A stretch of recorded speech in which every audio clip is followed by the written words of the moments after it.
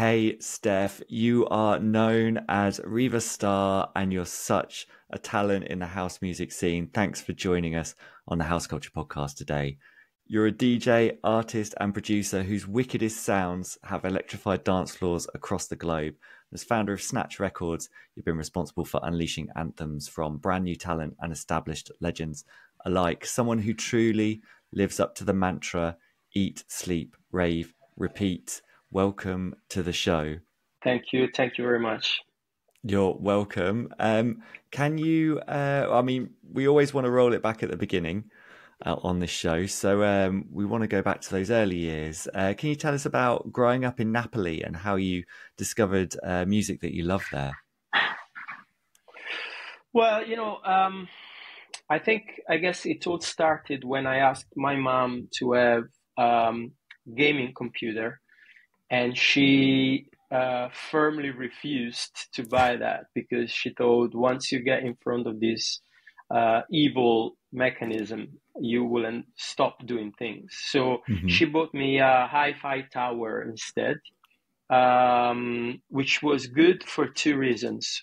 First, I had the radio on there, and there was a Saturday night live show from the biggest club in the south of Italy at the time, one of the biggest clubs, connected with Kiss Kiss Radio in Napoli, that then became a national radio, and it was live from the club. It was one of the biggest parties in town, and there were two DJs that were just live, and I still remember listening to their DJ sets, playing Your Love, and all that stuff from late 80s and stuff, and sometimes they were going live from the club, so you could listen to the crowd in the background and them just very excitedly talking about the records, and people chatting and screaming. So I was totally fascinated by that vibe, and I wasn't even 11 years old, 12 maybe. Wow. So I got introduced into dance music through them. Obviously, it was a bit more of an open format, a more crossover vibe at the time. I remember there was this remix from do you remember The Look by Roxette? Yes. There was this electronic remix of that. I was very fascinated because obviously I knew from MTV and stuff, the original versions, but then I was listening to this clubbier version with this tougher kick drums and whatever. And it was my entry level experience with dance music. And obviously the second good thing of the hi-fi tower was the turntable. So I could start buying vinyls. And I remember I started buying my first 45, the 7 inches, and then the 12 inches with the first money from birthdays or whatever, or if someone knew. It was so normal to buy vinyl at the time. It was the actual media that people were listening to mostly. So I started getting my approach into music with that sort of very clever gift from my mom. If she knew where I was leaning to my next years. And then from then I just started. I went to high school, and I for my Holy Communion I asked for 2 turntables. They were very amateurish sort of turntables, very cheap, but it was enough for me to start trying things. And I didn't have much money at the time, so I was buying few vinyls, and then what I was doing is I was playing the original and then the instrumental with the a cappella of the B-side, and trying to make the most of all the vinyls, playing all the versions and stuff. So we were doing the high school parties, and I was introduced into with my friends into this kind of like party sort of vibe. And then from then there was a local radio where I was going after school, still at the high school, taking with me my vinyls. It was a very local, popular radio that they were playing like traditional Napolitan music. So that is very popular there. So by the time I was arriving there, it was lunchtime. So they were actually happy to get the radio busy with someone, whatever music he was playing. So we were going in with club stuff, and I was even playing some rock and whatever I was into at the time. I always listened to everything. Yeah, Amazing, so I was amazing. keeping myself busy, Yeah, introducing absolutely. myself into the music stuff. Yeah, I mean, from a really young age as well, and like getting that kind of education via the radio, and then buying physical copies on vinyl, and then, leading through to kind of really just experimenting and mixing it all up together. I mean, what was the club scene like there when you were kind of old enough to go out clubbing in that environment as well? What was that like, and what kind of music was being played? Um, Funny enough, I've never been a big club Hmm. girls because I've been DJing since I was 13, 12. So I Yeah. was actually playing in the clubs. But the thing is that once I had my first electronic early house experience and stuff, and started doing the birthday parties, so even playing more commercial stuff. Or I still Hmm. remember I was playing the Gypsy Kings Mega Mix or the Grease Mega Mix. I was Yeah. playing in these villages for tourists during the summer. Like I was, you know, uh, finding my way around, trying to earn some money, paying my university studies and whatever. Hmm. I totally fell into the more alternative world. So basically, till probably 2005, after that, Hmm. I never played or produced house music. So I was No way. a breakbeat, hip hop, and drum and bass DJ. Actually, Yeah. in the 90s, I was playing in these huge parties in Napoli, like up to 3,000 people, where I was playing from Rage Against the Machine to the early Chemical Brothers or Underworlds, Yeah. but the more breakbeatish stuff. And I Yeah. was all into the big beat and the early breakbeat in England. So I've always Hmm. been that sort of DJ for a number of years.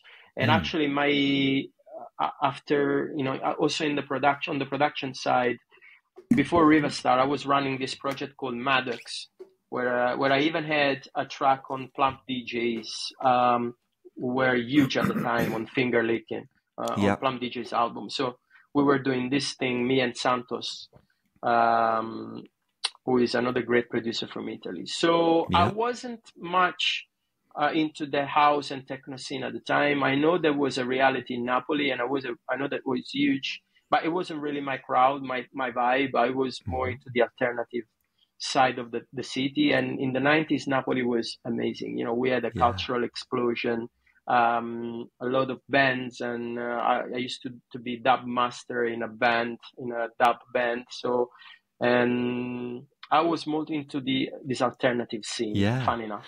Yeah. Probably That's that crazy. explains why I'm kind of a bastard in terms of sounds, even with Riva.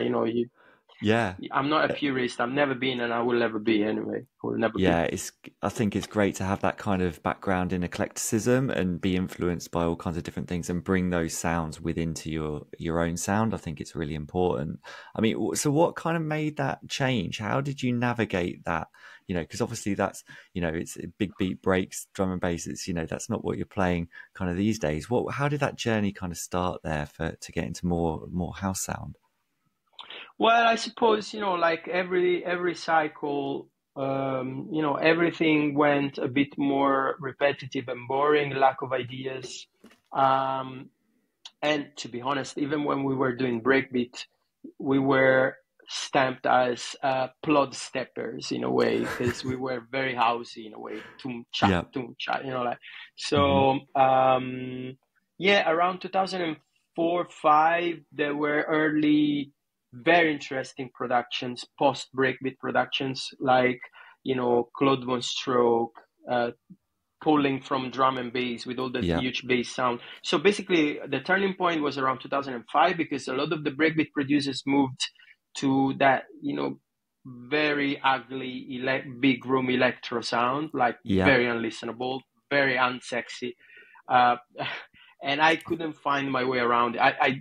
I didn't like it. So when I heard all the Claude Von Stroke stuff and Jesse Rose and Switch and all that movement of fidget house, it was so Hmm. refreshing for me, because he was pulling from breakbeat and drum and bass, but in the right way, if that makes Yeah. sense.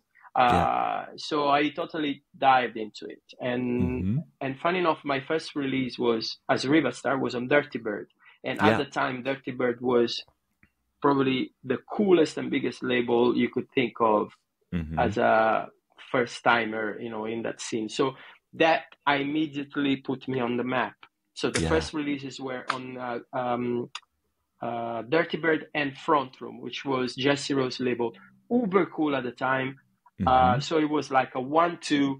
It was like, oh, welcome, this is Riva Starr. So basically from then on, which was around 2006 till 2010, when I had my biggest track, like on the commercial, circuit, I was basically already doing like 100 gigs a year, but just basically booked by myself.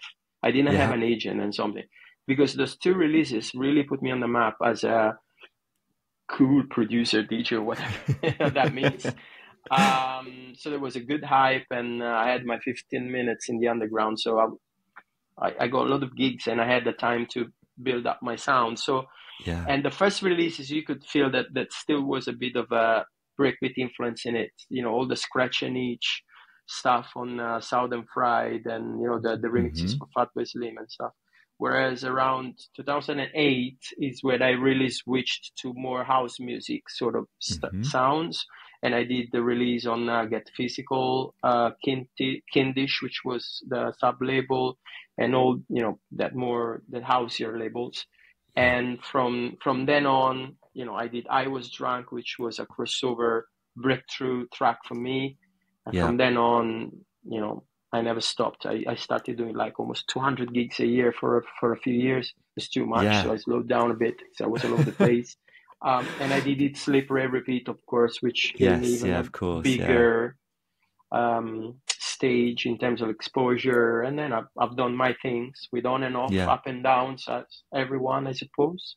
Yeah, that's insane. And you know, during that first kind of explosion period where you said it was like the 1-2 from Dirty Bird and Front Room, you know, like were you then booking gigs? I mean, were you already playing internationally?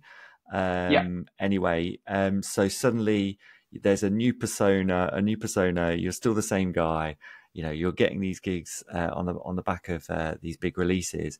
You know, what were the crowds like in terms of accepting you as this new Riva Starr person that had you know, delivered this new sound? They didn't know I was Maddox back in the days. There was less snobby attitude in terms of you know, less social media fastness, and the only very strong social media at the time was well, I'm not even sure it's a social media. It was MySpace, the platform. So I was booking most of my gigs through MySpace. I met Von Stroke through MySpace, you know, like Jesse Rose, everyone. So it was the best social media because it was a bit of everything all included in one, you know, like SoundCloud, Instagram, everything was, you know, on there. So I did everything through MySpace and then sometimes email, but mostly through MySpace. And it was working fine for me. It was easier at the time. A bit less politics as well.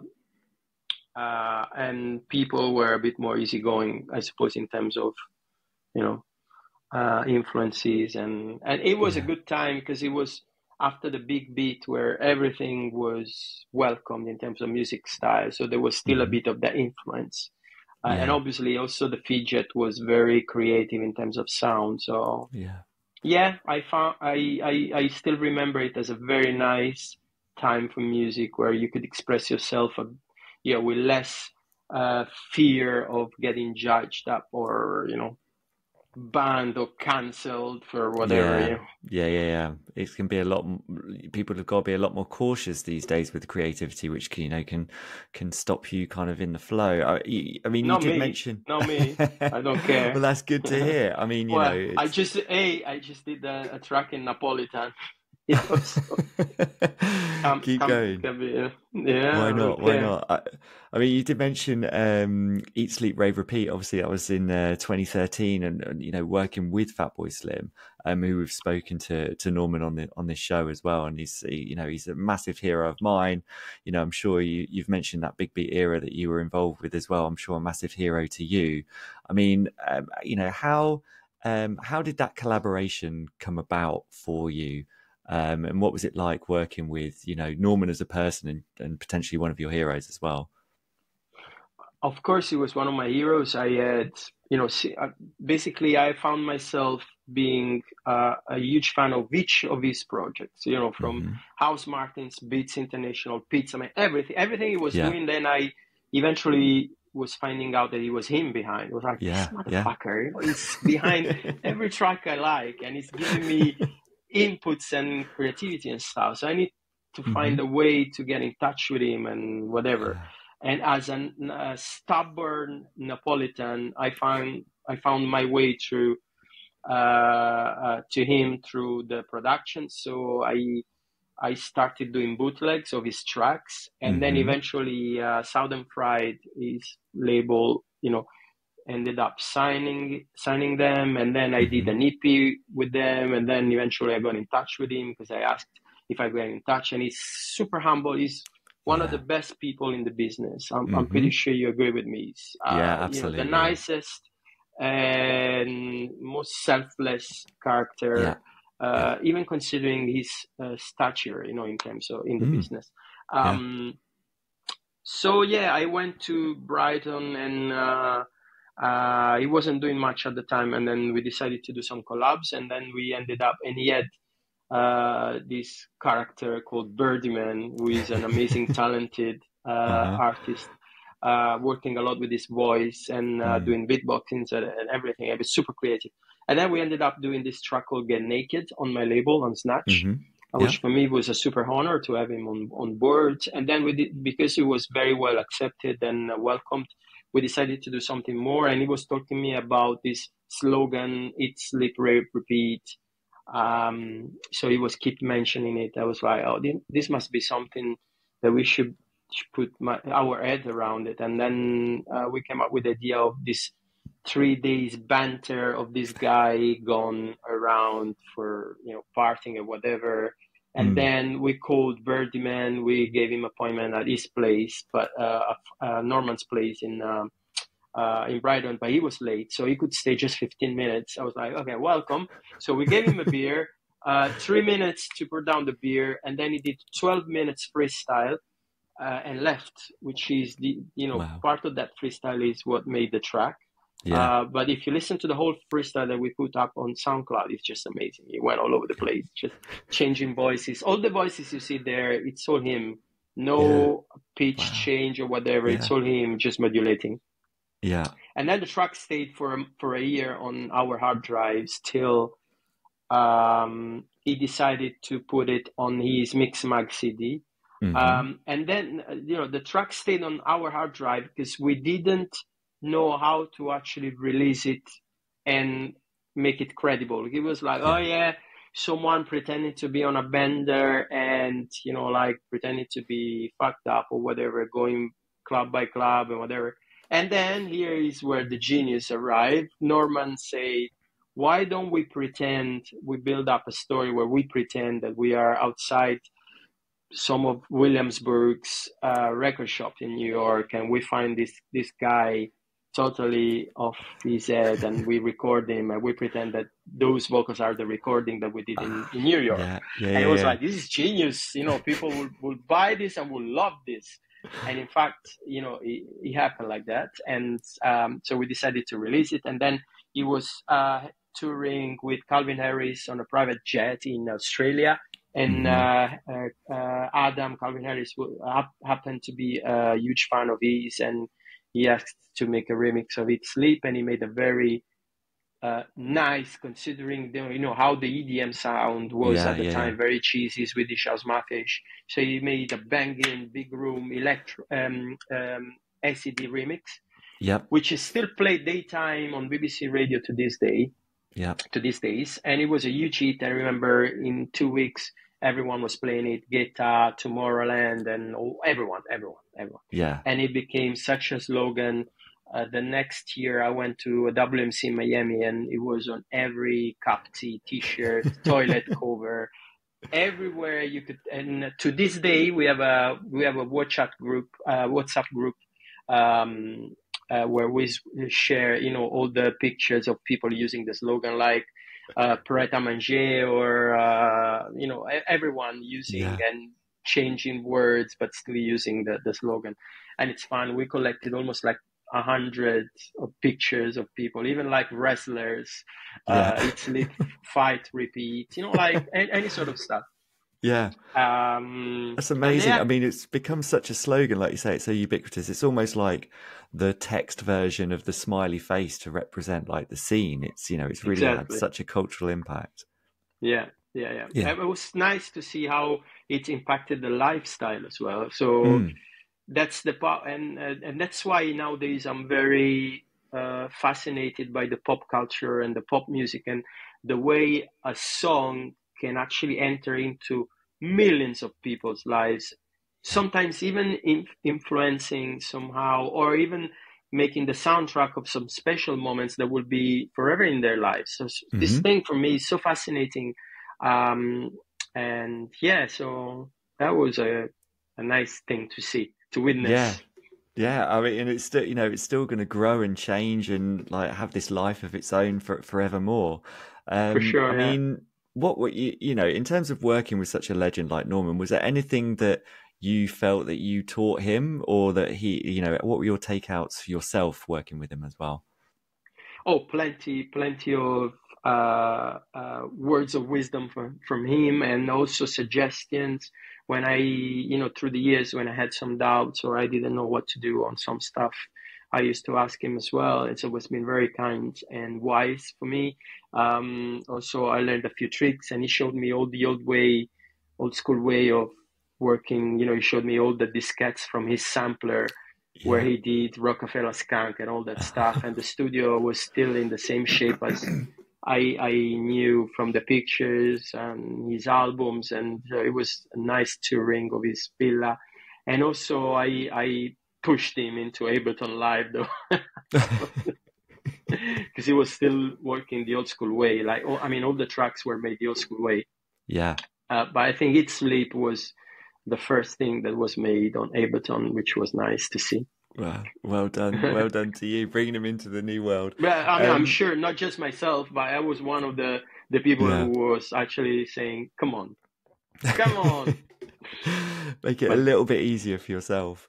You mentioned Snatch Records as well. Obviously, that's your label, and you started it up in 2010. And in terms of kind of the releases that have been a part of that, something like the Wickedest Sound EP, it stayed in like the Beatport charts for like over 8 months back in 2017. I mean, something which is fun. It's fun because no one wanted to sign it. I didn't want to release it on my label.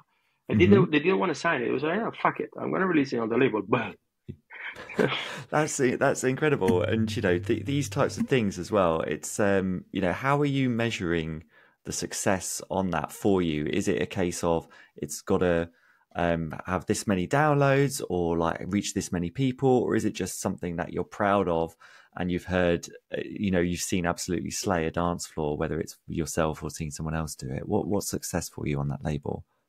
That's a nice question, because commonly success is, even more nowadays, how much of an impact you have on some Spotify plays, or how many likes you have on a social media post or whatever. Whereas I think success has a different value for each and every artist or person, and it's in people's eyes and perception. For me, success has always been something different. It's been the way for me to get to people, the way that even in the small things, like for instance, for this new track I've done in Napolitan, I knew it was a difficult track and not suitable for several of the circuits that I usually deal with, but the amount of videos I've been receiving of people singing it on the beach, even like one of these fans' daughters singing it in an audio message with that cutie voice, that's success for me, because it means that I managed to get into people's hearts somehow. And also success can be that DJs really love to play it. Doesn't mean even if it's not a top 10 or it doesn't sell much, but it gets into the DJs that I really like, that I really rate, and they use it as a tool, and then they tell me this is the track when I'm in trouble in a party, like that I pull up and play, pull out and play. And this is, you know, like, and success for me is when people say, oh, this has the Riva sound, you know, like, that's success for me, you know, like, so it's very different from, and that's the reason why I've always tried to push my independent career and being as independent as possible with my own label for this sort of stuff, you know, like you do something different and then nobody buys it, and but you still really believe in it and you release it by yourself, and then maybe no one gives a shit, it does nothing, or it becomes like a big hit, like, you know, big underground hit in a way, like we get the sound, and it's fine either way, because, you know, like for instance, during lockdown there was not many reasons to do club music, because obviously people couldn't dance or whatever, so I decided to do more listenable stuff, and I did this track with this jazz musician soul singer called Gavin Holligan, and it was a Northern Soul cover called If I Could Only Be Sure. So at the time, everyone didn't know what to do with this track, but now it's racked up, for instance, almost 2.5 million plays on Spotify, which means that since lockdown till now, it's been, you know, bubbling and getting into people's playlist and getting its way into people's heart, and I keep receiving messages on how nice is that song and we should do more. So, you know, like there's several ways and sides to success, and I really hope more people would value success as a form of communication gone the right way, rather than, you know, results. Yeah. And it's something you have to work for and put, you know, you've got to pay your dues in a way, and just like not expect it to happen instantly. You know, if you're passionate about something, you know, push it to the nth degree, but, you know, things don't just necessarily happen overnight. I mean, yeah, Green Velvet was saying, you know, you put so much effort on a track and you have great expectations, and then it does nothing. Just, you know, don't kill yourself, you know, move on, you know, just, you know, keep doing, because maybe the most unexpected tune could do, you know, way better, and you put little effort. And, you know, like the best tracks I've done, you know, I Was Drunk, it was done in probably, you know, even an hour, you know, like I made the beat for fun, I sent it through the internet, they got back to me with the vocals half an hour later. No, crazy, you know, like, mental. I mean, we've spoken to so many DJs and producers on the show, and, you know, sometimes it is the one that they think that's, you know, we spoke to Waf and he was saying, I've put something together and I think it's a bit shit sometimes, but it's the fourth track on an EP, and suddenly that's the one that blows up, and it's like, there's no rhyme or kind of reason to it, and or something that you've made, you know, very quickly in the studio, it's a bit throwaway, and that becomes like the big one. It's you can't account for that. I mean, when you're creating material in the studio, how much of a kind of tweaker are you? Do you like to put things in front of an audience when they're half finished and then go back and kind of change them a little bit? Or do you have such self-confidence that you're like, I know this, I've nailed this, I'm just going to play it and that's how it's going to go out? That's depending. As say, you know, sometimes a track comes up in a couple of hours and it's ready to go. Sometimes I don't even need to mix it on the desk, because I still use all my analog gear. Sometimes, you know, there's been a couple of occasions like one of the tracks on Hot Creations that even if I was trying to mix it on a mixer, it was sounding shit, so I kept the left and right on Ableton. But I'm very raw. I like to play very rough demos as well to the crowd and see how it reacts. Sometimes I keep the super rough demo, and because it sounds good, it captures the vibe. And I sometimes I do it on the fly with my headphones on the plane, and I play it and it works. And it's like, you know, good the first, you know. And so there's no rule. But I'm very raw on this sort of things, you know, very old school. Yeah, and like sometimes that rawness, that roughness, you know, that's a real point of difference from, you know, things you know, produced in the studio or digitally mainly, you know, can sound very clean and, you know, crisp. And, you know, I think a bit of rawness, especially thinking back to like, you know, your vinyl days, buying those original kind of house tracks on vinyl, they had that kind of energy to them, didn't they? Yeah, I mean, if you think about the way they were producing Mm, them, so, like very cheap mixers or cheap desks or everything all together, maybe sometimes out of sync, you know, yeah, but it yeah. has a vibe, and it's all about the character in a track as well. Hmm. That's why I say I'm not a very good engineer. I mix my own tunes, but it's mainly a matter of taste. I'm not very technical, so every time they ask me to do some meet up with some sound engineering tech, schools or whatever, producer schools, like maybe you Mm, can teach me more technical things than myself because I'm really self-taught and I yeah, throw all the channels up, and if they sound good, yeah. that's it. I'm totally of the school of just play around until just learn through doing. And yeah, Yeah, again, Waf was very similar in that. Like he was like, I don't know what compression is or how to EQ properly. He's like, I just press loads of stuff until it sounds good. So yeah, I'm like, okay, that's pretty that's much. that's pretty one way to go. I mean, in terms of the Snatch Records label, some of the big you've released some of the tracks from some of the biggest names in house music. I'm thinking of like Groove Armada, Robbie Rivera, Michael Bibby. I mean, in terms of landing those tracks for the label, are you prospecting and having conversations with them, or do they just come your way? Is there like a competitive spirit between labels competing to sign particular tracks? Like, how does that work in terms of you putting out those ones from the big artists?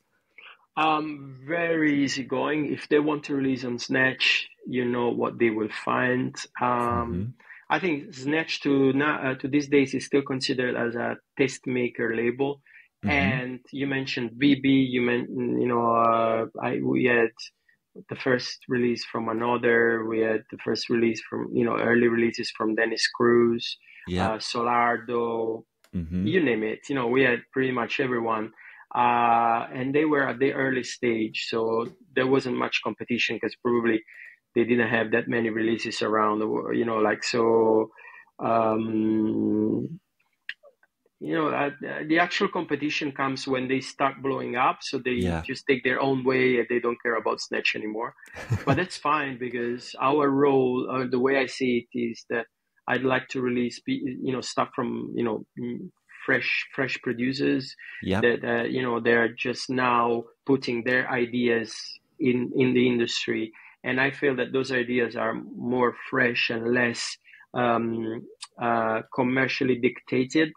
So Yeah. it's when they have their like raw and fresh approach to it, and it's easier to deal with them because they are more open to suggestions, and I like to do A&Ring the old school way. So if they release on Snatch, it's because they trust my taste as well. So sometimes we help them with the um, mix down or the stem mastering or some edit Hmm. suggestions. If they need a voice, we try and get a voice for them. um, so yeah, but usually I'm easygoing. If you don't want to release it on Snatch, sometimes happen that they realize that they wanted to release on a different label, and we had the EP signed already. Like, fine, if you want it back, take it back. Yeah. Your loss. But no, but it's fine. I'm very easygoing, really. I use the label not as an ego platform, but more of a lab where I can experiment stuff, launch new people, try things, and release my own shit when everyone else doesn't like it, or What a way to look at it. That's brilliant. And in terms of that new talent that you're working with, how are you finding them? Are they finding you? Are you out there actively prospecting for it? Like, how do they get onto your radar? Yeah, there's several ways. I still listen to hundreds of demos every week, like Hmm. probably 250 demos every week. And I listen to everything by myself. So sometimes we find some raw talents, and we try and develop them. Sometimes through friends. Sometimes I find something on Beatport or Traxsource, and I go deeper into the productions, or I see a video. There's someone that I like that is playing a track that I like, and I go deeper into researching. There's always a lot of curiosity involved. So, Hmm. and there's not a particular rule, or someone gives me a USB, a party. There's several ways of doing it. Yeah, yeah, and Sometimes, like this, my mom's friend, daughter, boyfriend, who was a producer, and I got delivered a USB at my mom's house. So when I went to pay visit, she gave me this USB, and it was amazing. It's crazy. I mean, this is how it all starts, right? It's sometimes it's Yeah. a bit of who you know in those early years. And the overarching theme of the label, you're saying, a tastemaker label, it's that one where you're actually launching talent, and as a brand, you've hosted stages and tents at things like Tomorrowland and Creamfields over the years. How do you curate something like that? How do you bring the talent to perform at that? What are you thinking about when you're putting together the schedule for something like that, which is, a massive, huge event that thousands of people are going to be attending? Yeah, and in fact, it was too much for me, so that's why we're not doing it anymore. It's a totally different game, and I'm not sure I want to be involved in it. I'm not a big fan of all the politics that happen behind the curtains. I've always liked to talk through with music and with merit rather than just stepping in with force and politics and stuff. Yeah. So, but yeah, in that particular time, it was easy because Snatch was like on top of the game in terms of like trending label as well. So I had Duke Dumont and Groover. I mean, everyone was coming, and also doing bigger stage. Like we hosted our stage at Tomorrowland as well, so everyone wanted to play there. So it was easy. Whoever I was asking to. It's a bit the same when you sign a big artist on the label. Like I signed an EP from Nina Kravitz, and I had Jamie Jones on the remix and Radio Slave and stuff. People that usually it's hard to get for a simple remix. There has to be some sort of motivation, and it's understandable. I would probably do the same to a certain extent. If there's so many requests around, you end up selecting more. So that what I mean is that if there's something that is helping it, so like as a bigger stage or a big artist who I need the remix for, everything gets easier, and I don't need any politics and stuff. It's just the music that is talking by itself. So but nowadays I'm not doing that much anymore. Probably gonna start doing some parties, but it's too stressful, and billing and egos and all that stuff. It's not for me. I'd rather spend time for music. Yeah, it's a fantastic attitude to have, to be just like, no, it's not about me, it's not about my ego, it's about the music. I mean, what's next for the label? What future plans have you got in this space in terms of where you want to push it?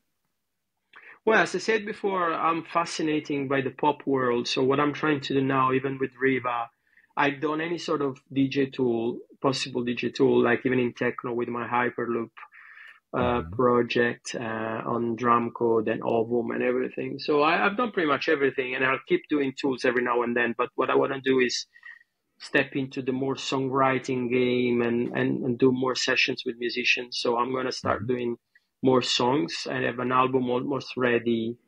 It's mainly composed of songs, and I'm going to do this project in Napolitan, still with this Riva sound, with some Napolitan producers that are amazing. So we're launching this new label soon called Stylos, Snatch Stylos, which means style in Old Greek, which is, obviously style is important because it's your way of communicating, the dress you give to your communication and your characteristics and how people will recognize yourself, which I mentioned as a very important thing, for me, and as one of the points that defines success for me. So, the first thing will be my album, and it's nice because I'm gonna have as artworks, I'm gonna have artists whose drawings will be part of the artworks. for each release. So Mm-hmm. I'm gonna have this guy from Margate called David Shillinglow, who is an amazing artist, and he's gonna have one drawing for each release, each single. And we're probably gonna have some exhibitions around the release date of the album. So I'm gonna start, like kind of training my A&R skills on the poppier, sort of more song-based, music-based side to it, just because I like a challenge and I want to try and do something different as well. Yeah. Well, Same what date, an I'm amazing going to keep project. doing club stuff, but I'm finding myself spending less and less time in that direction and moving more towards this direction that is giving me more frills and stuff. So that's the future. Yeah, absolutely. It sounds like so exciting. I want to talk about remixing as well a little bit, just before we move on to the tracks in the perfect playlist. Recently, in July, you've had a remix released of the classic Eddie Amador house music, released way back on Yoshitoshi, over 25 years ago. I mean, that track, it's still, you still hear it out today. What was your relationship with that track? And did you jump at the chance to remix it and put your stamp on it? Yeah, obviously I couldn't say no. And even though I knew it would have been super difficult, because obviously it's such a classic. And I have this vision of remixing some of the classics that sometimes I need to just totally change the track when I remix, but some of the tracks, they just need a good old refresh. And again, is putting your producer ego on the side and put your your skills in a way to the service of the actual track, because that's the start of the show, right? So it took me months to make this track. Months. I met Sharam in Colombia at a festival in October or November even, and we talked about it. He sent me the stems, and I was going the classic house route with and I was like, if I have to remix this track with the meaning of those lyrics, it has to be the definitive house beat. But I was never happy about it. Everything was sounding so lame and whatever. And one day I decided to do a disco remix. So why don't I take, because ultimately he was sampling for a disco-y soulful record. So I was like, why don't I actually bring it back to that vibe and see how it sounds? Because that conceptually makes much more sense to me. So I came out with this remix. Actually, I have a bootleg remix that I'm playing where I used more vocal samples from the original, more like the melodic samples, that actually gave just to 4 or 5 friends. And that will be exclusive forever because we can't release that. And I was sending Sharam this version continuously, and I was like, look, but he was still into this vision of having a house remix. And I was like, look, this is the one I'm playing. Yes, there's these 500 house versions I've done, but none of them is as good as this one. And then over the months, I started sending him videos of me playing it, crowd going nuts, and then in the end, it was like, fine, let's release this one. And people are loving it. So I was happy we went for, that thing where I actually respected the original vibe and structure ideas or concept, but then I brought in a different flavor that was actually, where the original sample came from. And I'm super happy about it. I'm super happy. You should be. It's brilliant, and it's really interesting that you've put your ego to one side. You've said to reinvigorate such a classic track. Sometimes you might see on paper like a remix come out, and you're like, oh yeah, I can't wait to hear that, and then you hear it, and it's like, oh no, that what have they done? They've changed so much of it. We've kind of gone the other way. I mean, when you're doing a remix or a different mix of something that's like a bit older, what sonic kind of challenges are you having, like updating those older things? We've talked about those older house records being done on kind of like, not very good equipment and things like that. What are you trying to change, and how are you trying to beef it up in the studio for modern kind of audiences and sound systems? Well, I always try and do some like more of it sounds a bit too clever as a word, but like a philological sort of research on the sound. I don't use this word very often, so no way.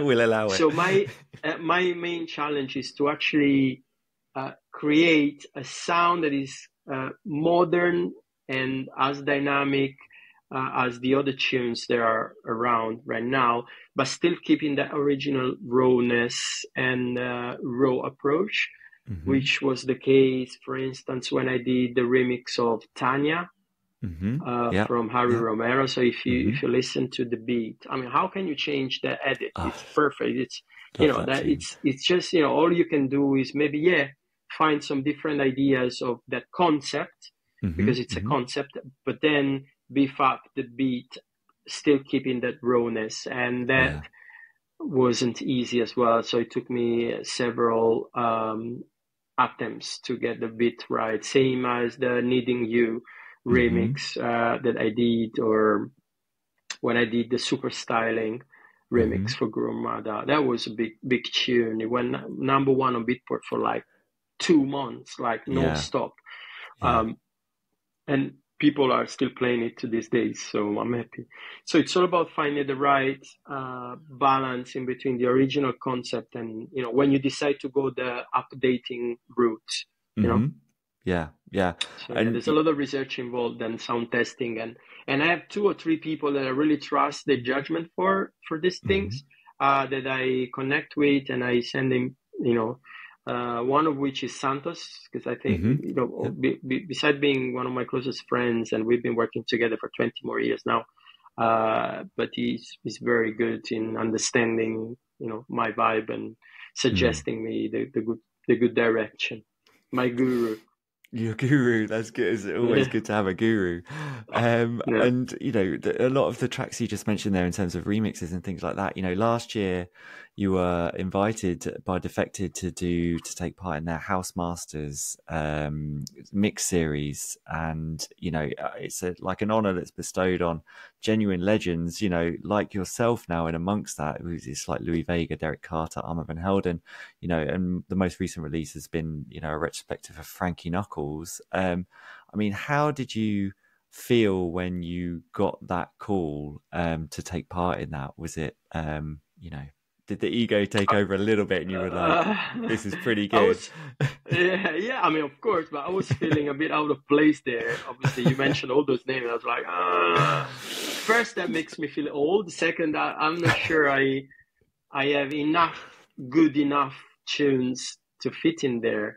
But I suppose I was gifted because of the consistency of my body of work rather than having standard. Because obviously, my generation comes after most of the legendary people that are there. Not necessarily because I'm younger, because I started later.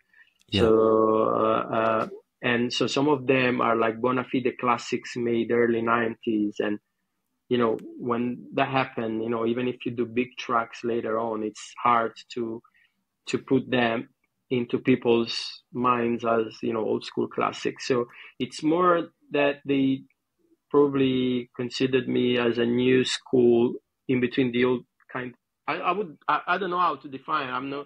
I don't think I'm old school enough to be considered as old school, even though I started early 2000. But I guess for the new generation, I'm starting to be a bit of the Uncle Riva sort of vibe, but more about the consistency, because I've done a lot and a lot of remixes of classics. So obviously I was happy, and I dived into it, Absolutely, an incredible feat. Well done. You totally deserve to be there, in my opinion. And that the mix you put together is sensational, considering all of your own productions and remixes and everything amongst that. Thanks. You're welcome. How was it like pulling together that that playlist? I mean, considering this is potentially, you know, if new fans are coming on board to get involved with the Riva Starr, like this could potentially be their starting point. So did you feel like was there some kind of, was it difficult to put it together? Did you feel a weight to kind of get it right, or was it just easy just to let it flow and take it from there? Was a bit hard, actually. Consider that usually they have 20 tracks in the compilation, and I managed to convince them to do 30. And also, you know, I had several tracks even that I'm really attached to, that are connected to my early starts.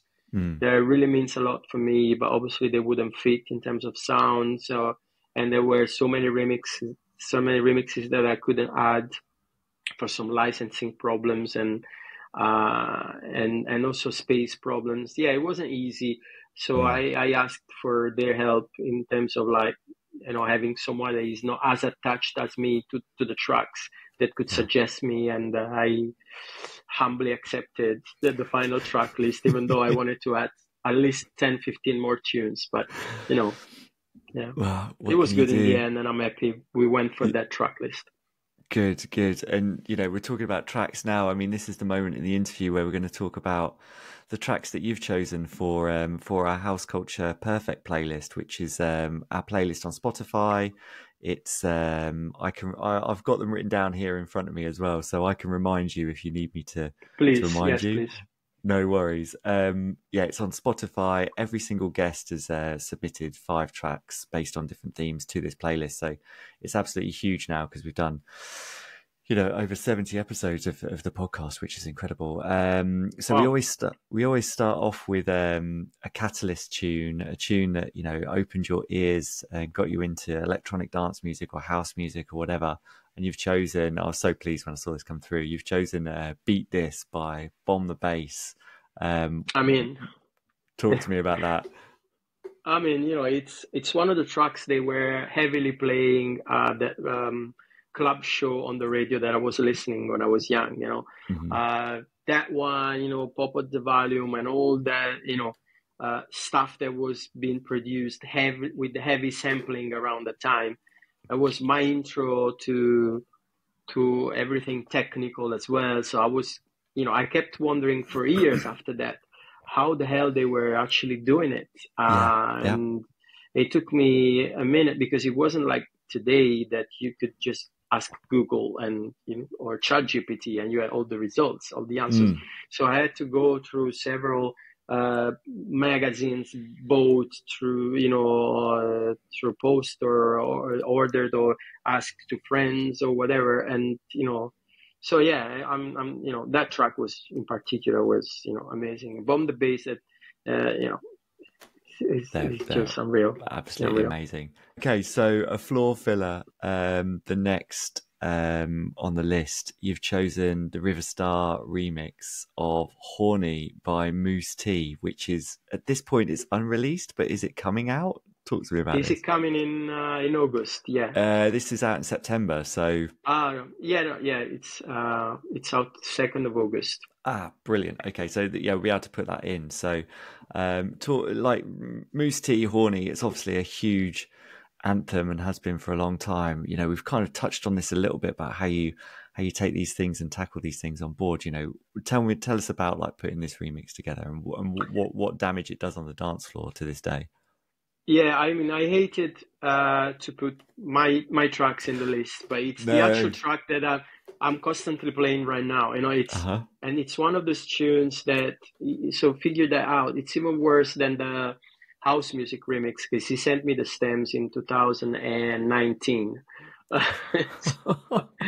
So I've been on and on forever. I couldn't find the perfect beat and edits and everything, whatever. And all of a sudden, last summer, I found the right beats, and then I forgot about it. And then around autumn, I found the raw recording, you know, the 24-bit recording, and I worked in a different way there. I used the recording of the master that was flat, and then I added extra beats, re-edited it, and it was the final version. And I started playing, and people were going crazy, and and it was incidentally was the anniversary of Horny, so he wanted to do vinyl, and that's the only version on vinyl and out as a remix, and yeah, that's wherever I play it for obvious reasons, girls start screaming and dancefloor starts magically to populate. So it's the one I pull out when I'm in trouble. Yeah, it's still an absolute tune, so recognizable. It's awesome. And yeah, I mean, don't be afraid of having put your own things into this list. It's it's whatever works for you. So many of people have put their own things in this list as well, so you're not alone in that. There's no shame or ego in it at all. That shows that I really love my stuff. Absolutely, if anything. Yeah. And okay, so a change of pace now. It's a Sunsetter, perfect track to soundtrack a sunset. You've chosen the 100 Birds beatless remix of, is it Reg or it's REJ Reg by I Arme. never understood that. Yeah, Reg or Ray maybe. Well, the original is a masterpiece on its own, and I found that this version really captures the magic of the original and spread it on the sunset chill vibe. I always like to play it when I do this sort of sunset sets and whatever. Obviously, it's hard. There's so many tracks, but this one in particular came to my mind when I read the question. So, and they're amazing musicians, of course. So, yeah, absolutely, yeah. It's got a lovely build to it as well. It really goes places as you work your way through it. Okay, a tearjerker can be dance music, anything fills you with emotion. You've chosen Larry Heard presents Mr. White. The Sun Can't Compare. I mean, why did that one come into your head?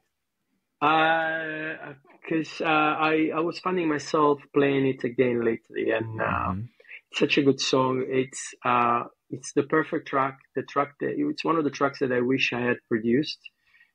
So simple yet so enhancing in terms of emotions and the way it sang. I mean, it has a special place for me, in my music collection, and I don't know, it's one of those tracks that for me inspired those emotions. So it's definitely it earns that position, that place. Yeah, great choice. And I don't think there's any higher praise when someone's saying I wish I'd made that track myself. I think that's a really big compliment you can pay to someone. 100%. Okay, it's last tune, end of the night. The crowd are asking for one more. You've chosen the Riva Starr remix of "If You Wait" by London Grammar. Again, sorry about that, but it's actually the track that I play every time they ask me for a more chilled end of the night set tune, and that's a track that, again, when I did the remix, I wanted to give it a more raw feel, and it's one of the tracks that has been bubbling under since I made it, probably 2016 now, if not earlier. And it's just great because they have those strings and piano arrangements and the voice, which is very, very cool, but also very powerful. And I still have goosebumps every time I listen to that track. And and it's one of the tracks that I constantly play when I finish my set, and I like to see girls' reactions on it, and it's nice to see how involved they are also in the vibe. But generally, people like it, and I'm still not bored of it. So yeah, I will keep on playing until I get bored. Well, if sometimes it's about something has longevity when you don't get bored of it, isn't it? It's it can last for a long time. Okay, well, we've done the last tune. This is the last question of the podcast. We are obviously House Culture. You are on the House Culture podcast today, and when we're thinking about a culture and a movement, particularly around house music and dance music, what does the culture of house mean to you? What, when you look at it as a scene, including, personalities, crowds, people, music, art, fashion, all of these things, what does house culture mean to you? Well, it's fun that you asked me this question because I just launched a playlist called House of Freedom, which says it all, really. For me, house music, what really got me into it is when I say it, there were these early One Stroke and Jesse Rose productions where they were actually putting into the mix, some other styles vibes, the very sappy raw drum and bass lines, or the very crispy hip hop snares or whatever, and for me, that particular vibe of being open in terms of sounds and vibe on the music side, and then at least when the house music movement started, the welcoming attitude of each and every person, no matter the color, your sexual orientation, your social class or whatever, that the very same vibe, a conceptual reason of congregating together into a place that was not conceived to be a poshy place to be seen in, but just to be lived together, leaving behind, outside everything else, was just so fascinating to me. And I still like to think that most of these values are still true nowadays, and that people still make house music thinking about some of these values more and less of some of the smoke and mirrors values that are so trendy as of today. Yeah, brilliant. That's a great summation. Thank you so much for taking part today.